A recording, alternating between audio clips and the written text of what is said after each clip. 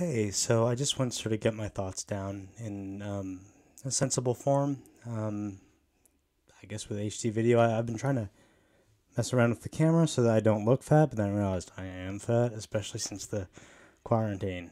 Oh, look at this. Yeah. Um, but I guess I might edit this into something watchable. Maybe. Don't count on it. But I guess barring that, this will just serve as a nice little video diary. And if I do edit it into something watchable, then great. But I just want to get my thoughts down. And I found recently, especially with this job at this dementia ward, I guess talking has been my natural way of okay. What was that? Oh, that's the computer screen. Okay. Let's move that. Okay. Anyway, I guess I found it more natural to just talk, to put things down, as opposed to write. So I've been thinking a lot about the idea of free will and consent. And obviously when you say consent, the first thing you think of is like sex. And while that is obviously a very important field to apply consent to, I've been more thinking about consent in other circumstances, the only other time you really hear the word consent used is governance with consent of the governed. Oh, wait. By the way, if you can hear robotic noises in the background, that's my cat's toy. It's not a vibrator. He's chasing a laser around the living room. Anyway, the only other occasion you really do hear about consent is the governance with consent of the governed. And it's supposed to be about sort of how our representative democracy is representative of the people. And I guess I've been thinking about the problems with that, both in terms of our government and in terms of our economic system. There is no consent. And that comes with a few caveats. I think consent is muddled when it comes to addiction, for one, and is also muddled when someone's life is at risk, right? If you have a gun pointed at your head and you say yes to doing something sexual, that's obviously not consensual. That's still rape, right? And a lot of stuff in our civilization can only be attained with money. A lot of stuff that you need to live. Healthcare is one example, but so is food and housing. And especially given the rising rent costs, that's more and more of a pressing issue. And all these things, these are meaningful threats of death.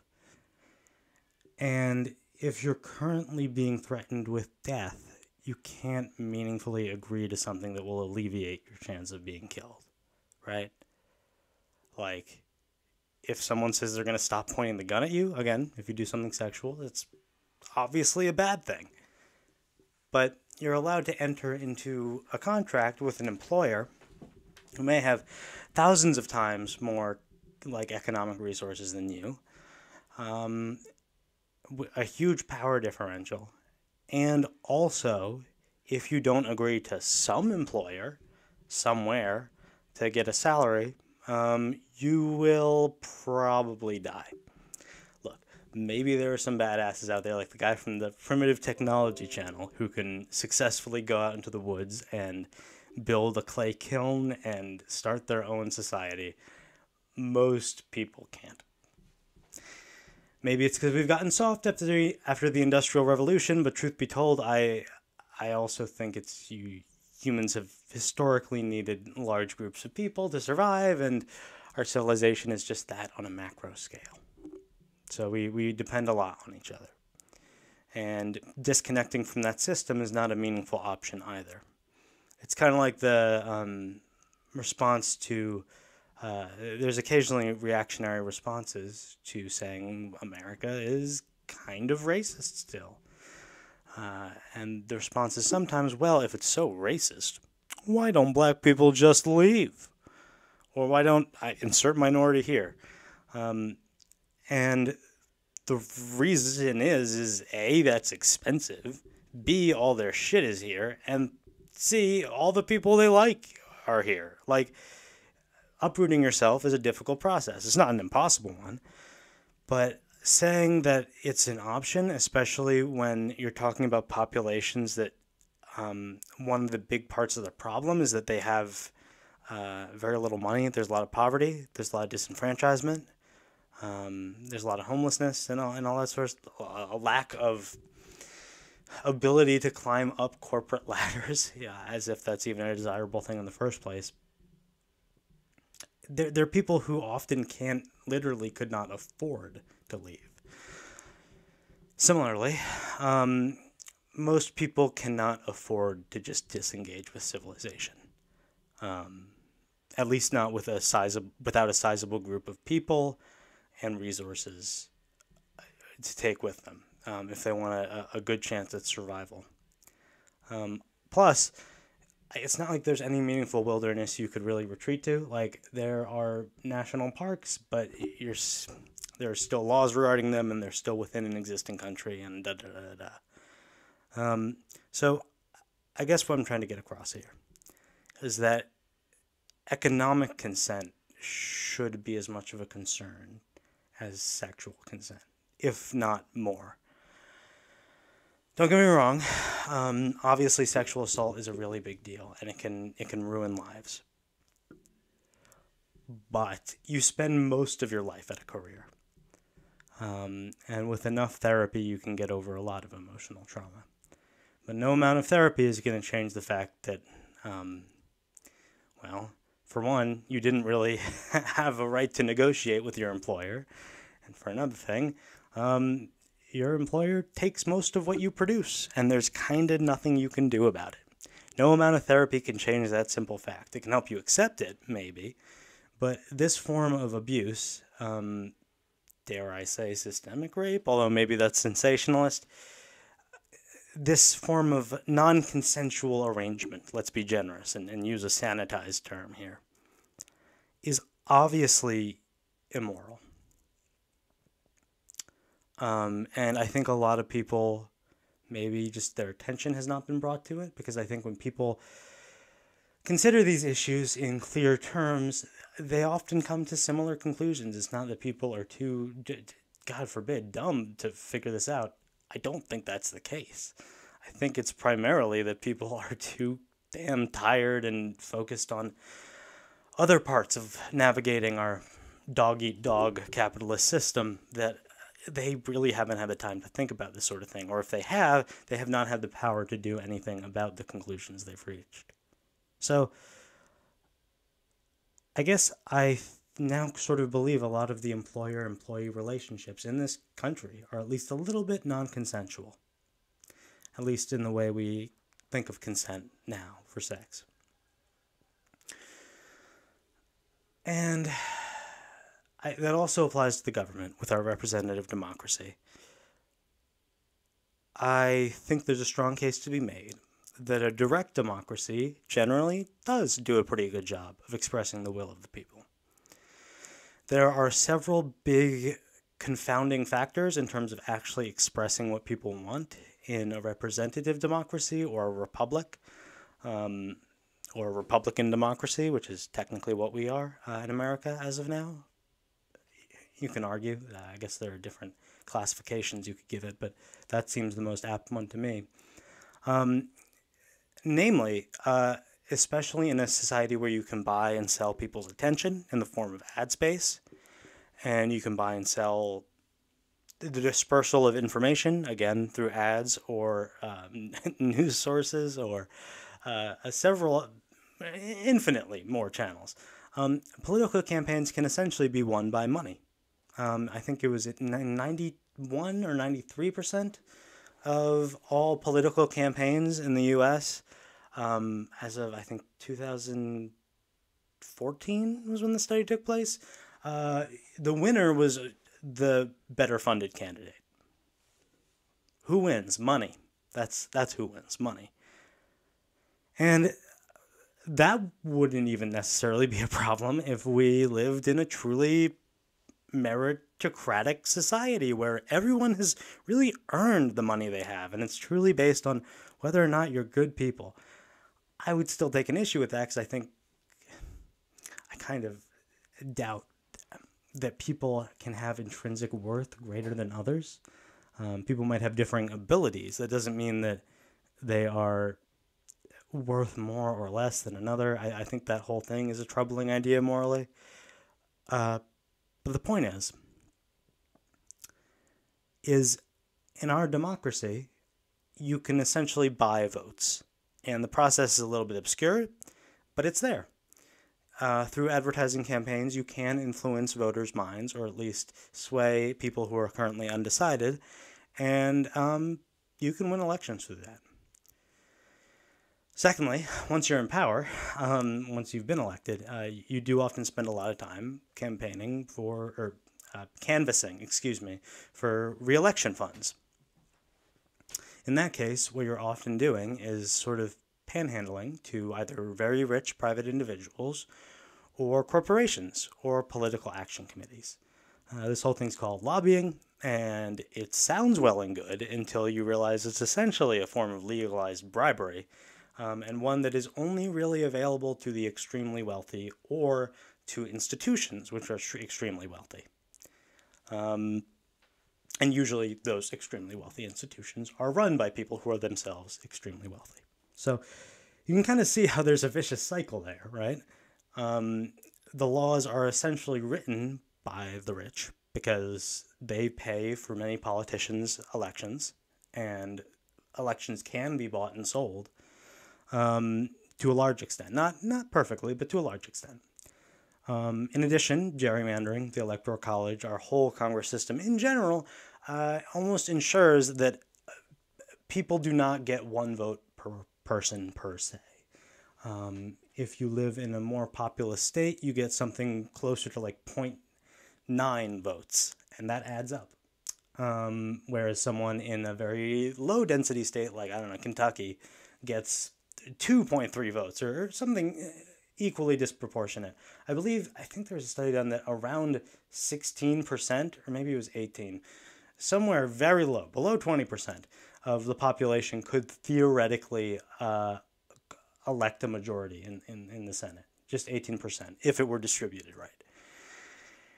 And that's obviously horrifying, even putting aside the fact that politicians are often beholden to corporate and wealthy donors, the fact that an extremely small portion of people, just by virtue of being in the right spot or,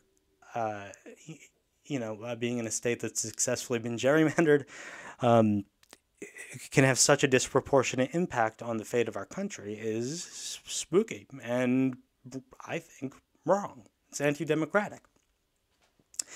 The idea of a democracy is one person, one vote, and this violates that, plain and simple.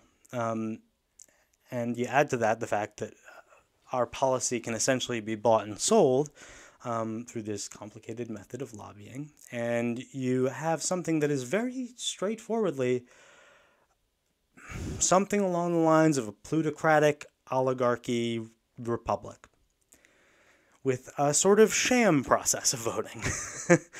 Not to say that the parties don't have different ideas. There are differences in terms of policies that Republicans want to enact versus what Democrats want to enact. But in terms of, like, up until recently, mainstream politics, for the most part, both Republicans and Democrats have fallen into the vaguely neoliberal camp of ideas. And those ideas just happen to be ones that tend to benefit the very rich. Not as much as fascism, though, which is why a lot of people claim that neoliberal democracies, or democratic republics in our case, tend to shift right. Because they're societies that are almost de facto ruled by an economic elite. People who own the means of production, to use the Marxist term, but who own businesses and who are CEOs or major shareholders, and they tend to be the people with the most money. And often they also are the people running for Congress. I think it was something along the lines of 80% of all Congress people are multimillionaires. I'll correct it if I end up editing this for a video. but they end up being our leaders and our policymakers, and also, have a fairly consistent, easy way to bribe our policymakers. So we have rules entirely written by the rich for the rich, and in such a way that it enables fascism. Because in a neoliberal space, essentially, fascist ideas actually benefit the ruling class slightly more than neoliberal ones, because it's sort of the structure of absolute power. And often these societies also have rules about free speech, which I think is generally a fantastic thing, except when it comes to outright lies and disinformation. And, this is often lies and disinformation, fascist rhetoric. Fascism involves a lot of magical thinking, and so cannot be maintained without lies and disinformation. It's a system of organizing humans that necessarily makes far more sense for the people at the top than the people at the bottom. And yet, you need a lot of people at the bottom to install the people at the top into power. So, you end up needing a lot of distractions and a lot of infighting. And that's exactly what fascism does. It sets the lower classes against themselves with racism and religious squabbles and culture wars and all that sort of stuff. And generally, neoliberal spaces tend to do a bad job at telling those voices firmly, no, shut up, that's provably false. Like, say, the most recent one was Jewish space lasers. There's a person in Congress currently in 2021. She might have resigned since then. I don't know. But she, for a while, seriously claimed that the forest fires in California, which have been caused by global warming, obviously, or at the very least, heat, that's what causes fire. Now, she claimed that they were due to space lasers run by the Jews, which are specifically burning down forests. Now, if that idea is no longer absurd in the future, if you're watching this video, if I decide to edit it, God help me, because that means the fascists have won. That level of irrationality and magical thinking is necessary for fascism to work.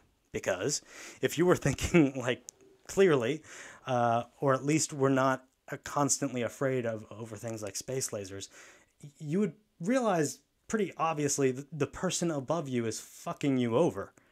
And you might be mad about that. Now, granted, once you get far enough into fascism, you probably have a culture of discipline and an immediate threat of death that might keep people in line, despite that dissatisfaction. However, it is a self-destructive suicide cult type system, and it tends to not be very good at maintaining itself. See, Germany, Italy, Japan. Granted, there were wars, but I guess Spain's perhaps a better example. I believe they mostly collapsed on their own. I could be incorrect about that, but the point is that the current place we inhabit in the United States of America in the 21st century is,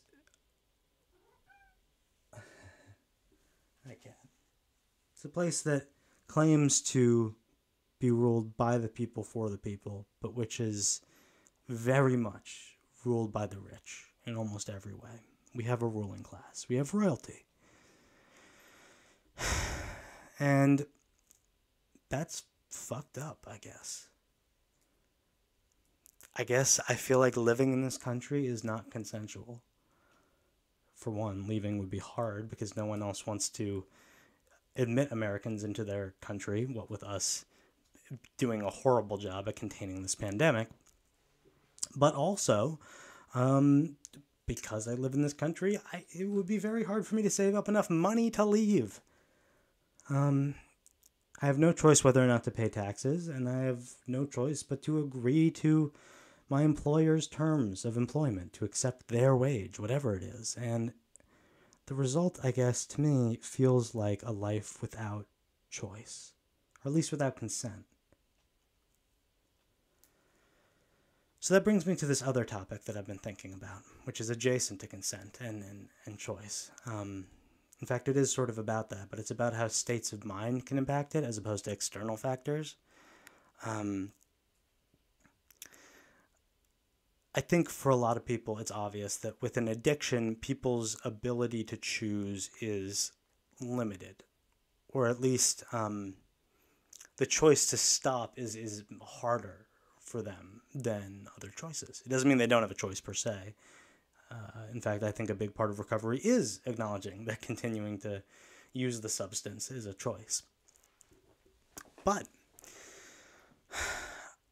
when you're in enough of an intoxicated state that often, goes along with these addictions, you are sometimes really not entirely in control of your actions. You're sometimes not even conscious at all, right? And going back to sexual consent, that's why having sex with someone who's passed out from alcohol is rape. Obviously. Although there is a sort of corollary to that, which, at what point are you not able to control yourself as the person making the sexual advances? Because I almost never hear talk about when the guy is drunk and that excusing things. It's pretty exclusively when the woman is drunk, and I think that actually belies some sexism to do with men being socialized to being aggressors. And it might even be warranted, because we do live in a civilization that socializes men to be aggressors and define themselves in toxic ways. But regardless, I do think it's problematic, which I realize is just sort of a way of saying I don't like it. And it's not because I want to be able to do bad things when I'm drunk. It's more just that I think that in terms of ethics, it is something that's inconsistent. And I think the way it should be resolved is by being more understanding to everybody during intoxicated periods. Probably. It kind of depends, right? It's a tricky ethical question at best. And so the reason I've been thinking about this is I listened to this fantastic YouTube documentary the other night. I made the mistake of listening to it really late at night, and I ended up staying up until like 4 a.m. Because it was horrifying in many ways. It's about this guy who, at the age of 19, after having these concussions from playing rugby and football throughout high school, did some LSD with his friends. Not always a great decision if you're not in a great place. He had depression, and his parents were divorced, so he had some issues to work through. So the whole set and setting rule is he wasn't quite abiding by it, but regardless, taking LSD usually is not a life-threatening ordeal.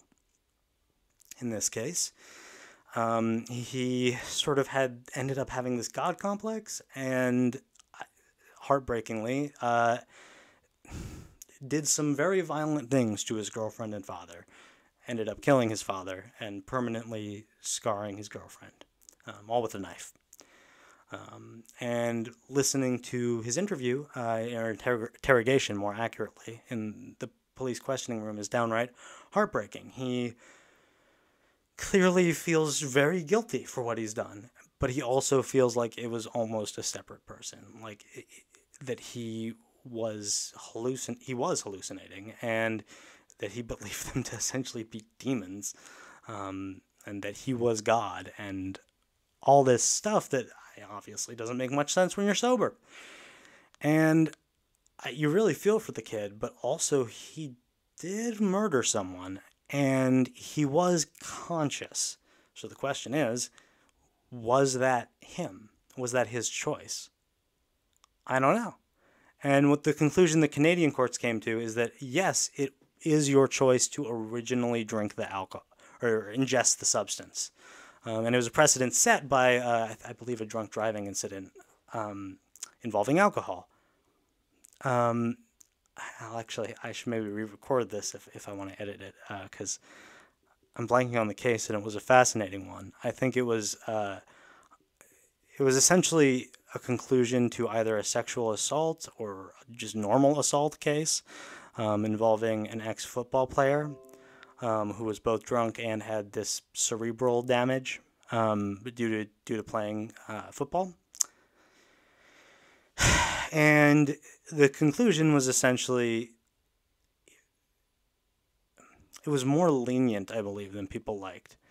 And so there's a lot of pressure for this case to set a precedent of, well, you have to have some amount of responsibility. You can't just get drunk and then kill someone, because how does the jury know you didn't plan to do it beforehand, right? How do they know that it was something that was truly spur of the moment? It's just contextual evidence. And granted, that's what's argued in first versus third degree murder trials, but still, it seems very relevant, especially for substances where you are almost literally not yourself. Like, your personality is different, your decision-making process is different. And the defense that, well, you made the decision to ingest the substance in the first place is further complicated by, well, what if that person has an addiction? How much of a choice is it then? And it's still a choice. It is. But how much of one? Right? And I'm not excusing alcoholism by any means. I believe that is something that should be personally fought against and not enabled. But for a lot of people, getting off a substance, at least in the short term, means some very unpleasant withdrawal symptoms. And it's not just for happy fun times that they take the substance. It is occasionally to actually just stave off the painful parts of addiction. And that may, in turn, seriously shift their personality. In fact, their personality may be shifted over the course of months or years by an addiction. Is that still them? It's a little bit along the lines, philosophically, of the Theseus's ship. Thought experiment. That's the word. Thought experiment. Wherein you replace every board of Theseus's ship, and one by one, at each port that it sails around to. And by the time it gets back to Crete, is it still Theseus' ship? Because you replaced every board. Sure, Theseus is on it, but, like, apart from that, is it the same ship? Because it has none of the original parts. And a similar question, by the way, about bodily continuity. As in, are you the same human being you were 10 years ago? Well, most atoms in your body get swapped out at maximum over the course of around 10 years. I believe neurons might be an exception in some cases, but for the most part, most cells in your bodies change entirely. Now, is it still the same body your head is on top of? Supposing the neurons are the only things that don't change? I think so on an intuitive level, but by a lot of definitions, it's not.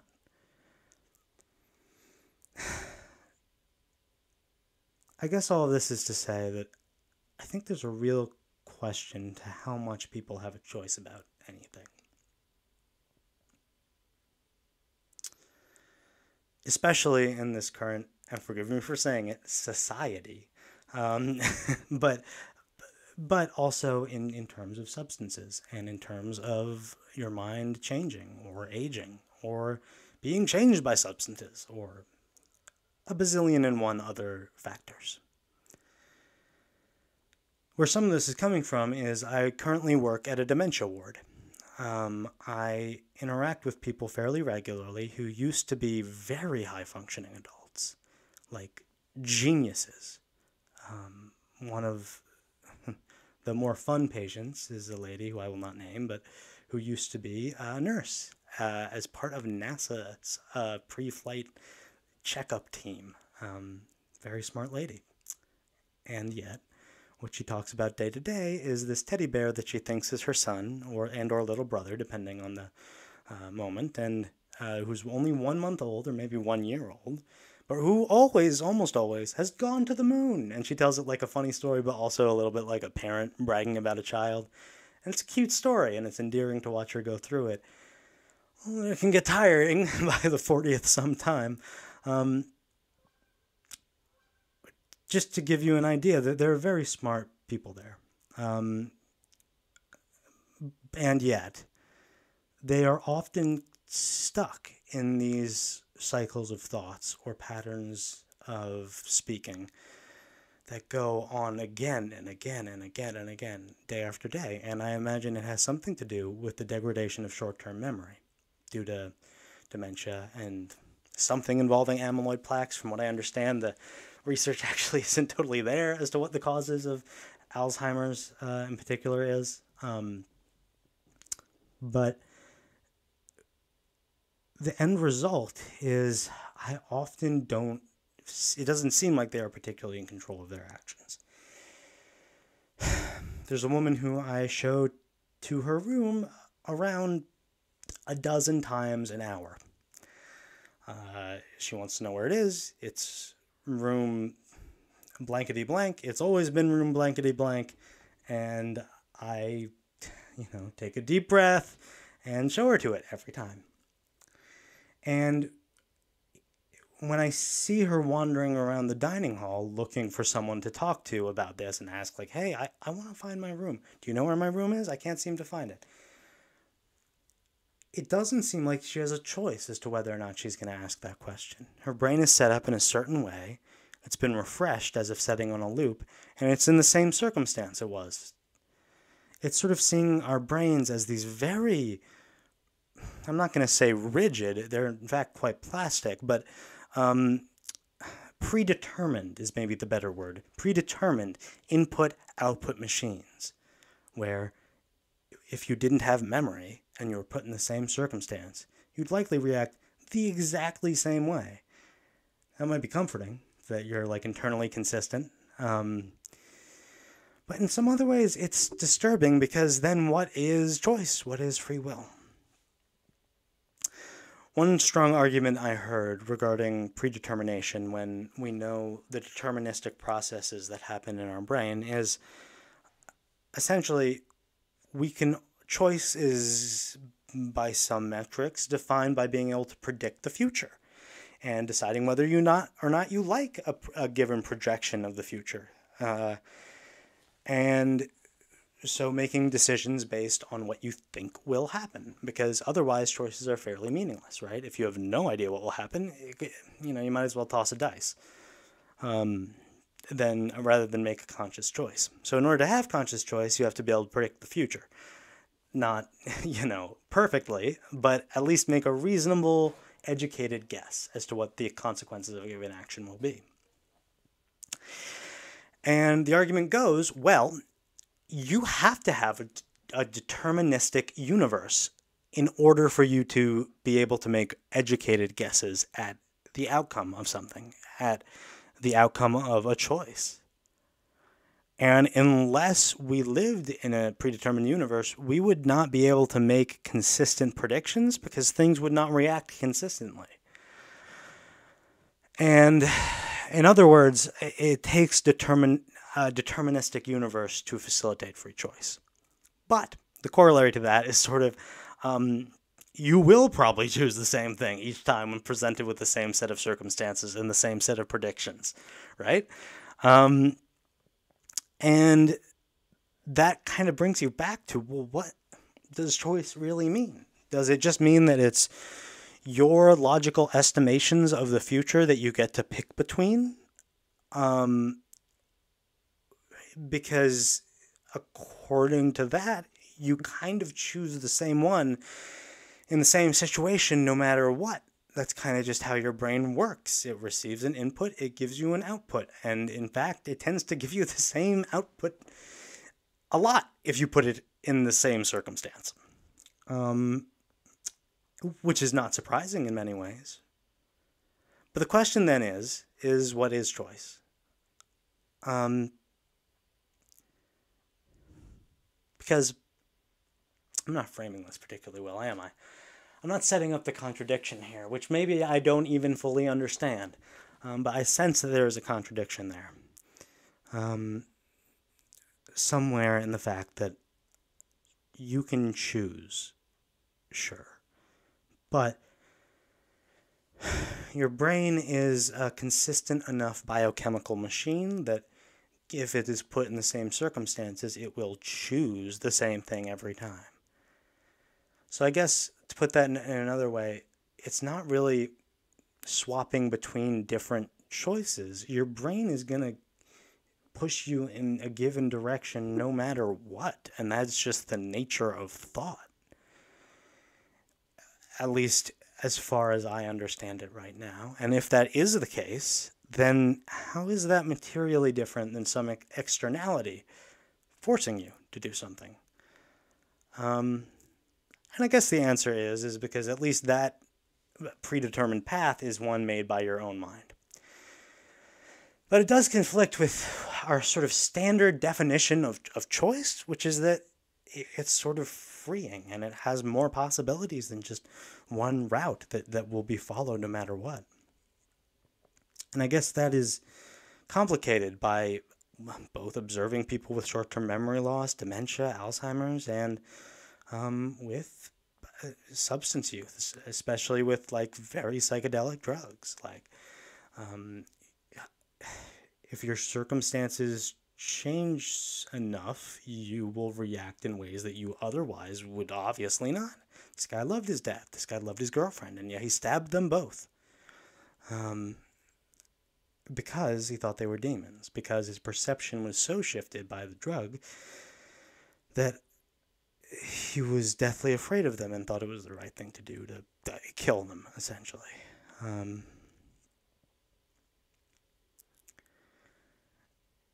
And I guess that sort of ties into the whole memory loss argument in that if you are operating from an incomplete or warped set of perspectives, then your choices might not be properly yours.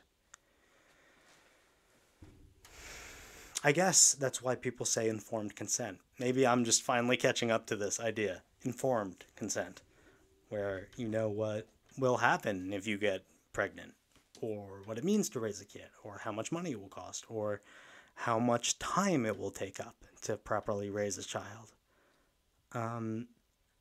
Maybe that's what it means by informed consent. Well, if that's the case, then there is a serious lack of informed consent, both as people age, and when they're very young, and when they're intoxicated.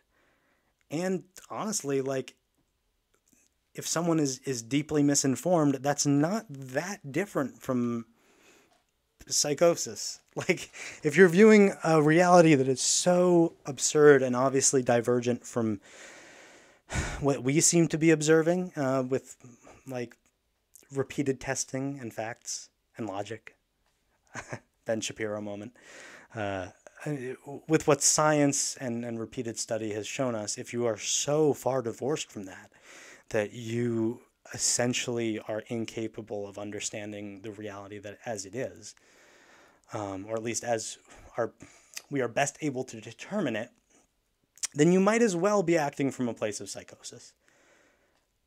You can make the argument.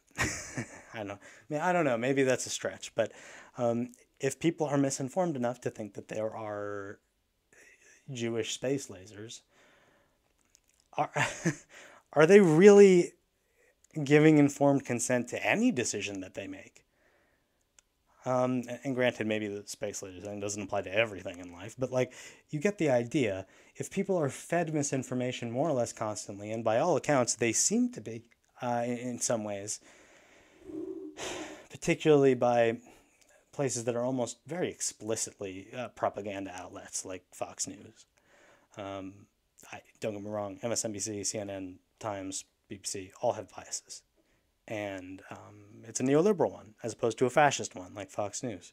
But at least they try to offer varying perspectives. My impression from what I've seen of Fox News, and admittedly I've tried to limit my exposure, is generally it's just people ranting at the camera. And when they're not, they are offering one-sided debates without even including the other side. Or if they do, they talk over them. And so I don't even know if I believe in the neoliberal idea of fair debate, because I'm not confident that bad ideas will always lose to good ideas, or even ideas supported by evidence, or ones that are closer to being logically consistent or correct. And so I'm not even sure that sort of open forum type debate is fair, but I would say if you do not host it, then you are pretty bluntly a propaganda outlet, one that is trying to push a very specific political view without trying to engage in discourse. And while there maybe isn't anything inherently wrong with that, because I'm kind of okay with it when it comes to advocating for better conditions for people, e.g. like ones attained through equalizing systems like anarcho-communism, maybe. I don't know. I generally think that fascism doesn't work out well for people. I mean, look what happened to Germany. Look what happened to Japan. Honestly, even without the Allies' intervention, I doubt that their empires, quote unquote, could have lasted all that long. Although a lot of the populations were under control during terror bombings, a lot of the strategy of Blitzkrieg was essentially to wipe out any potential threat before either the Allies could recover or before cogent resistance movements could form. And being genocidal maniacs does certainly help. If you're just indiscriminately killing civilians, if it's a wasteland, yeah, like no one can rebel, I guess. There's no one alive. Technically, that's an answer. Great job, Himmler, or whatever. But the point is that those regimes tend to be fueled by this kind of a sputtering, seething rage that always needs a new enemy and appeals to emotion and an outgroup. And that is hard to sustain in times of peace. Look at Rome.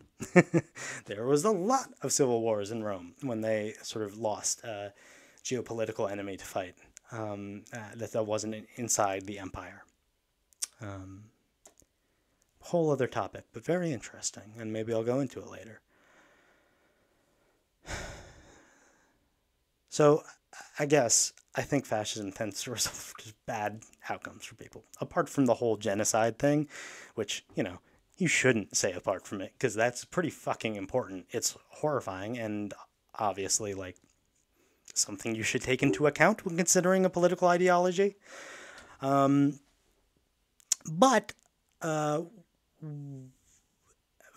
just even outside of that, it seems like a lot of Nazi soldiers were fueled by meth.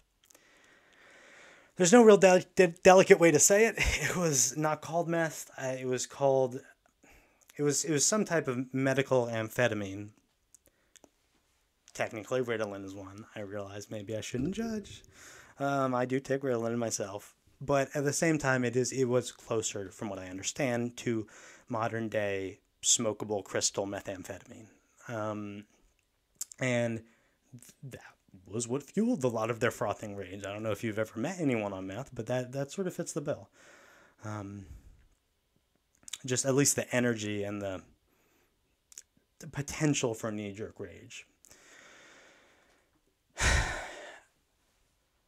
And I guess that brings into question, in turn, the whole Nuremberg trials thing. I am all for punishing fascists and Nazis. And a lot of these people had morality systems similar enough to our own to concretely say they should have known better. But if a lot of the Reich was explicitly fueled by mind-altering drugs, which it was, I believe there was occasionally supply line crises where it involved not getting enough meth to the front that caused the collapse of some of the units in the Soviet theater. Wild stuff. I'll have to dig up the source on that, but interesting. But even aside from that, if they're so misinformed about everything, like one is under fascism, what is consent? What is a choice? All this is not to forgive Nazi war criminals. I'm glad they were executed. And to be honest, I think that is part of where the thought experiment ends. As in, I think it's pretty clear that even if they were misinformed, there is some part of them which had to shut themselves off to human empathy to an extent where they were okay treating other human beings like animals, which is kind of unforgivable. Especially if it directly resulted in the deaths of a lot of people. I guess just in philosophical terms, it makes me wonder. It makes me wonder how much anyone has choice, I guess.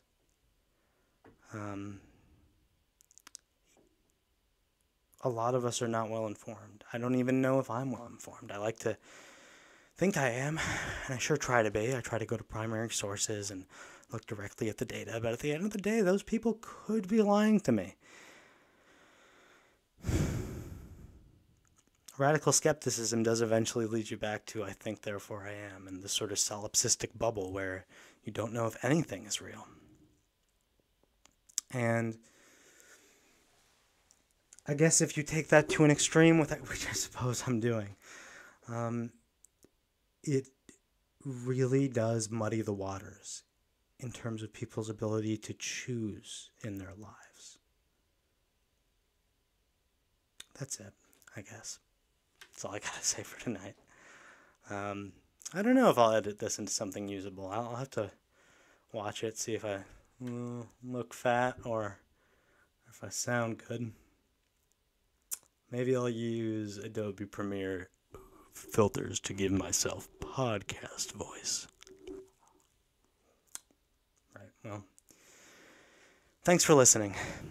If you listen to it, and if you enjoyed my ramblings, clicking the like button helps me a lot. Smash the subscribe. You know the YouTuber shit. You know what I mean? I hope you enjoyed. And if you want to talk about this stuff, I'm pretty much always in the comments. I try to respond to everyone. And I'd be happy to talk about any of these subjects. I find them very interesting. That's all. Good night, folks.